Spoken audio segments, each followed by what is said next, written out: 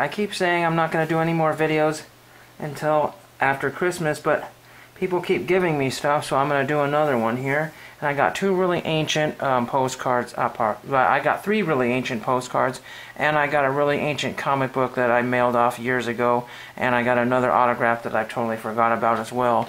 So I'll get out to those really quickly here. I got one that's a huge letter here from an actress who's no longer, she's just off in a private life now, and I do not have her address. She could not give that to me, and that's quite alright. But I forget, and I totally apologize for getting the name of this show, but that's really neat because it's got Phil Hartman in this picture, and it's got Lawrence Fishburne, that she says was 17 years old. I'm talking about he had to have his parents on set. This is a long letter, I will not read that. And this is from actress Erica Wells. I just thought it was a really amazing picture. I don't really remember how I even came across this picture, but I thought this was so neat, and it printed out actually pretty well. So that's really pretty cool. And like I said, they look like all Army guys, GI guys, with her in the middle and being the center of attention right there. I thought that was really cool. So you can look up Erica Wells, A-A-R-I-K Wells, A-A-R-I-K-A Wells. Okay, neat. And I totally forgot. And then she sent me a Christmas card as well, so that's really neat to have. Very decorative calligraphy on the envelope as well. It says "Do not bend." The next thing I got here, I didn't even remember this envelope here. It's got a $2 Bobcat stamp or whatever that is. I don't remember sending that a long time ago. And it is from none other than Edward James Olmos. So he signed this. I believe that's... For a second I thought he would sign the front right there. Isn't that... Is that him as well? This Battlestar Galactica comic book has been through a lot. I don't remember what kind of condition it was, but I was pretty sure it wasn't better than that. But that's really pretty neat that this has been signed right here. That's really cool. Really... No, that's not almost there. That's Richard Hatch. And I think I sent it for this one here, so that's really neat. Henry, and then he's got a quote there. Sometimes we have to roll the hard six. And Edward James Olmos. This has been gone for like something like 3 or 4 years. I don't know. I'm not even sure where I got this comic book. I think I might have picked it up at my first Comic-Con. I don't remember. It's all racked up, but I don't really care. I got it. Neat. Completely out of the blue. There it shows up. The next thing I got in here is an order off of the internet. And I got a good deal. I got some sort of shipping deal on these, or a discount off on my cards, but I will show you what I have here. And just to show you that I'm not fooling around with this Gary Lucas PC, there is Gary Lucas 1982 Topps sticker right there. And I have the parallel version, the 1982 OPC sticker right here. Awesome. And it's in French on the back there. Then I have Gary Lucas, the Nestle card. The Nestle cards are moderately rare. Especially trying to find the Mattingly card there, but I bought 2 of them because they were 99 cents a piece. How could you go wrong with that? And I got, like I said, some sort of shipping discount there from the seller, so that was really cool. And there's both of those, and that's all they had from that particular vendor. And then I got this one here to finish up my Mork and Mindy set, card number 79. I still need the stickers. I need about 4 or 5 stickers, but that's the one that finishes it up. It's not particularly centered well, but oh well, what can you do? Then I got these for about $1 a piece. Bob Lennon 1957 Topps. It's got, you know, the usual kind of discoloration or something from age, but it's in really good condition otherwise. I mean, probably 15, 20 years ago that might have cost me $4 or $5 and was $1. And then I also have Turk Loan, because who wouldn't want a leg-kicking Chicago Cubs pitcher like that for $1? That's really cool. You could buy one with a huge crease in it for $1, and who would want that? Then I'm not trying to horn on Nate's collection here, but I got some Tim Lincecum cards here. And the first one here is this Barry Zito card with Tim, kind of a ghosted image or whatever right there. Shiny foil card. This is Topps co-signers from I forget what year already. And there's the back of it, but Barry Zito's on the back. There's number 56 out of 75. I think I paid a whole $1 for that one as well.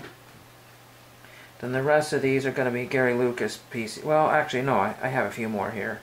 I will show you this Tim card here. I forget, that was a Diamond Refractor. This is, yeah, Diamond Anniversary. Diamond something or other. I've forgotten. My list tells me what it is. The seller's list will tell me what that is, so that's really cool. I might get a few more. This was pretty cool. I think this was supposed to be numbered, or it's not. It's limited or numbered, but it's not numbered. I think. I'm not sure. This Topps chrome here. I could be wrong. Bowman chrome. That's a really neat image with the uniform in back. I just thought that was cool, so I grabbed that one. Little. Okay, and then I got. I think that was all for that one. Then I showed you my 21 Jump Street set, and I got two of the missing cards, because or not missing cards, but they have the backs on it. There's Holly Robinson's face right there, and then there's the other one with the info card on the back of it. This one's got wax on the back of it, but that's okay. I finished up my set. Now we got a Jeff Burton card here, Person of the Year of NASCAR Illustrated from 2007. I think that might have been when he retired. I'm not sure. No, I think he was still driving. Then we have a Gary Lucas OPC 86 Topps. We have Gary Lucas on the Quad City River Bandits. We have Gary Lucas on the Quad City River Bandits from 1993. We have Gary Lucas on the Quad City River Bandits again. We have also Gary Lucas on the Quad City, Clinton Giants right there, so that's cool. We have Gary Lucas on All-Star for the All-Star team minor leagues for what it was the Cal League All-Star, so that's cool. And then we have Gary Lucas 1988 Topps Tiffany. So you can see the shine there, and then the orange back like the traded. So that's really cool. Move this card so I don't roll over it. And I forgot one more interesting thing little here. It's a Tim Lincecum Topps Chips or whatever it is. So it's like a poker chip type thing. I think it's Topps Chips. I don't know what year that is. It's not super important right now, but you can see it's just rolling around. That's kind of a weird and a large top loader there. So I'll have to figure out somewhere to display that one if I put that in an album. I'm not going to go for all of his cards. I just thought I might pick up a few more numbered ones or something, but that's about it. Pick up a couple of 2010 Topps or whatever. And then last but not least, I said I got a Christmas card, well, from Erica Wells. And then I got a nice little care package that Steve from Carter's Kids had promised me a long time ago. And there's one neat picture here and some really old-time postcards here. I'll start off with the old-time postcards here, and this is from Lynbrook, Long Island, on Merrick Road. These have got to be dating back to pretty close to the turn of the previous century here. That's really pretty old. That's a long time ago.